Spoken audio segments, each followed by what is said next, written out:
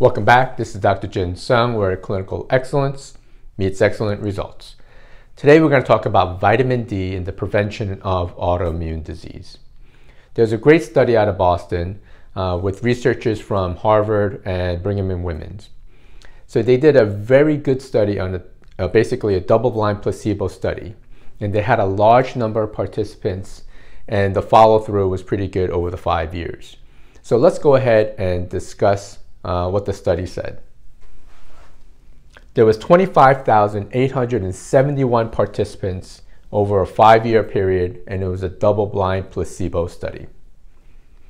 12,786 men greater than or equal to the age of 50 were the participants, and then 13,085 women greater than or equal to 55 years old. Now, the participants were selected from the United States, and one of the requirements was that they were not taking in more than 800 milligrams of vitamin D in food sources or supplementation. And the other requirement was that they forego fish oil supplementation. Okay, so they were not on fish oil, and they were only taking 800 milligrams of vitamin D, if any, or lower. Now, they split the group into 4 different groups. One is omega-3, a placebo, and a vitamin D placebo. So they were getting 2 pills with just placebos. Then you had an active group for omega-3 and an active vitamin D group. So basically they took omega-3 and vitamin D together in that group. Another group had omega-3 placebo and a vitamin D active form.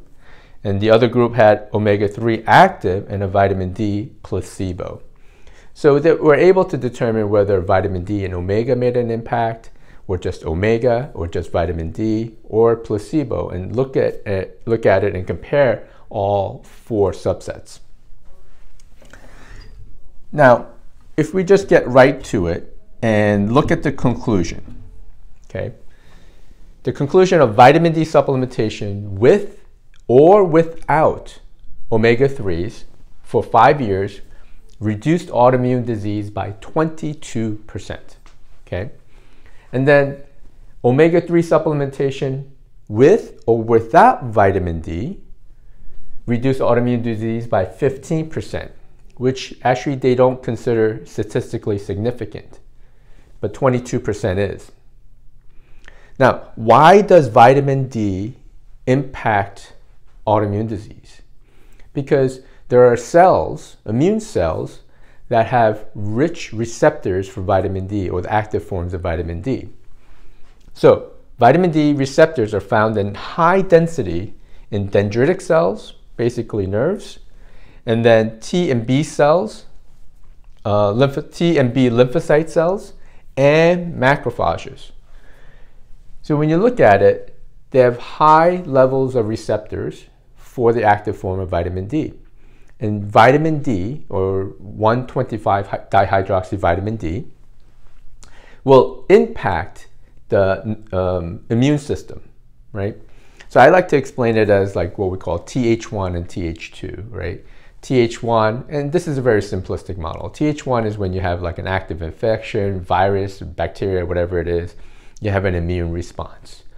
Th2 is like the humoral response, basically the memory of the infection. So they need to be in balance, okay? And there is another section where it's called T regulatory cells, and these are the referees of the 2 systems, trying to keep everything in balance. And vitamin D really impacts the T regulatory cells that keeps the Th1 and Th2 systems in balance, okay? So, interesting thing. They use cholecalciferol, which is vitamin D3, at 200 IUs per day, okay? And the placebo was soybean oil. So they made a capsule with vitamin D and another one with soybean as a placebo for some patients. And this product was produced by Pharmavite, which makes nature-made supplements or vitamins, okay? The reason I say that's interesting is because oftentimes when you go to your doctor and you're low on vitamin D, they supplement with D2, not D3, right? So in this study, they actually used D3, and they only used 2,000 units. The marine omega-3, which they used 1,000 milligrams of basically omega-3s, and of the omega-3s, EPA was 460 and DHA was 380. So the EPA-DHA portion was actually less than the total amount, but this is really what's going to impact the autoimmune process. The placebo for that was olive oil. So the fish oil was produced or provided by Pronova Biopharma. They make Lavazza. Lavazza is a prescription fish oil. It's a ethyl ester form. So basically it's been changed so it can be patented and utilized as a pharmaceutical. The more natural form would be the triglyceride forms. Now you can argue that Lavazza is more purified and has more quality control, but it's also more expensive. The triglyceride forms you can get from, over the counter and so forth. And there are some issues with that in terms of being rancid and not having the quality or quality control that a pharmaceutical grade would have. However, you can find companies that have high quality fish oil that is not rancid. So it's an ethyl ester form. So even using these, you can see that it has an impact on the autoimmune process or the prevalence of showing up later on. Now, I like to talk about outside the study, how can we improve this even further, right? They've only used 2,000 international units of vitamin D3 to make an impact on autoimmune disease, which is 22%, right?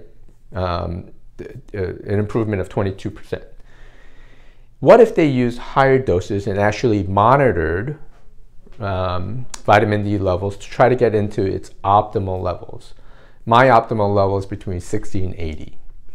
They did do a follow-up, a one-year follow-up, where they were giving the patients 2,000 units, and they did see an increase of somewhere around the upper 20s to around the 40 range over a year period. But what if you used higher doses and got that range up to 60 and 80? Okay, would that impact the outcome? Also, instead of using the ethyl ester form of the fish oil, what if they used the triglyceride form, which is the more natural form, right? It's not a pharmaceutical changed component.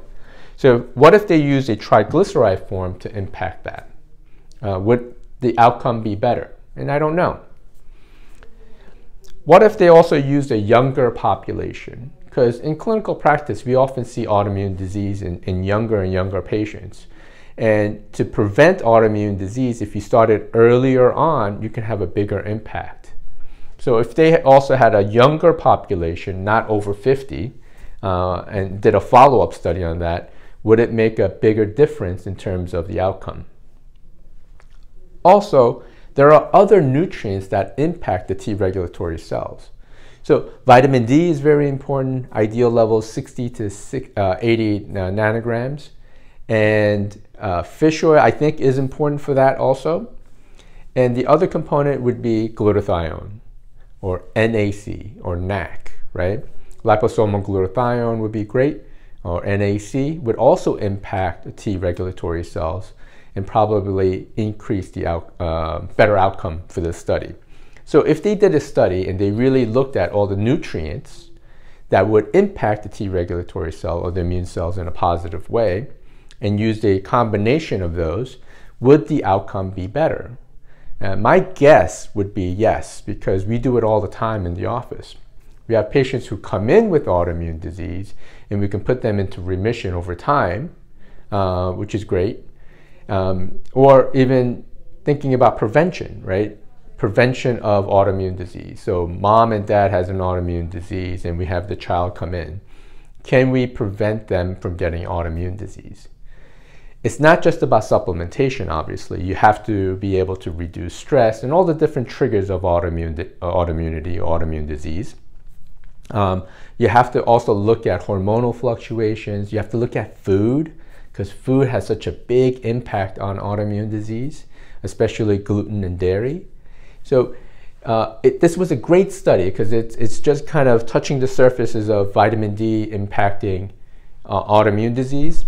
But if you combine all the things that we know that can help, I think the outcome can be even better. But it's just about compliance with patients and getting patients to do all these things that you want them to do, especially a large number of patients like this. But this was a great study, all right? My name is Dr. Jin Sung, where clinical excellence meets excellent results, and we'll see you guys next week on the healthy side. Have an awesome day.